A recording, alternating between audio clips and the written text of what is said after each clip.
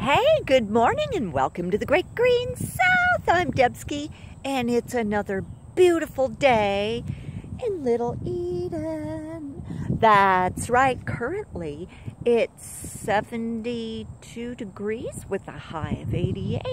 How do you like that here in beautiful Southwest Florida? It's just beautiful out. I mean, look at that sky. Yeah, and I can see the moon up there still trying to hang out, you know. Oh, she's beautiful. So yeah, it's Monday morning. Kids are off of school. I do believe it's Rosh Hashanah, if I'm not mistaken. So, Mazel Tov, you know. Yeah. Hey, I want to show you something. There's some really cool stuff happening in Little Eden. I'm going to show you one of many of the little monarch caterpillars. They're really going to town. Oops, got to get some of these. Those milkweed bugs. Yeah, there's a little one too. Be gone, you bad bugs. Oh, look at that. There's so many.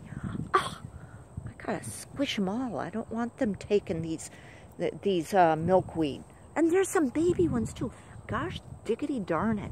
I wish there was a spray or something I could use for these. That wouldn't harm the monarch caterpillars. Ew. And, oh gosh, I almost ran right into a spider web. Yeah, gee whiz. Well, I'm going to go this way. Okay, I want to show you this. It's so cool. I've got a Peruvian apple growing on my Peruvian apple cactus. Okay, check it out. Can you see it? Woo! Isn't that the coolest thing? I love it. You can really see these since they took the bushes out. And this row of lemongrass just looks really cool from the road. So that's something that, you know, you never saw because those big Brazilian pepper trees were growing over there. Yeah. So, gee whiz, there's a lot going on in Little Eden. The ficus are just going to town. And it is the dry season. So, you know, now all the weeds are coming up and everything. So, yeah, there's a lot to do. Oh, my goodness. Look at this. I have 1, 2, and 3 Peruvian apples growing. How cool is that? Yeah. Gee whiz.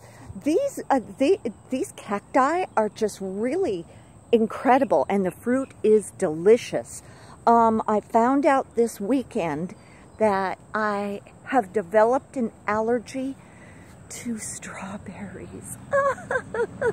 It made my lips were getting all like tingly and stuff, and it was awful.